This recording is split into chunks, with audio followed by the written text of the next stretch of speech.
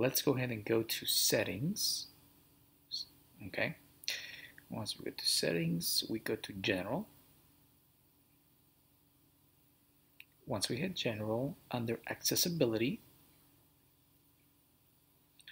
we go to reduce motion. Now this is where currently is off. Sorry about that, right there, reduce motion, make sure that that is off.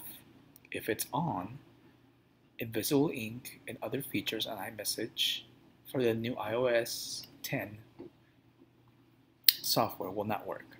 So make sure that's off. Once it's off, let's go ahead and go to our iMessage.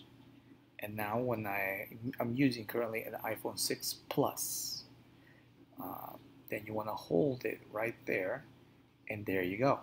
The effects will work. And of course you have the screen as well, so that will work. But if you have it on reduced motion, it will not work. So I hope this helps out anybody out there that's struggling with it. I know I did, so I hope you guys enjoy it, and have a wonderful day. And don't forget to subscribe.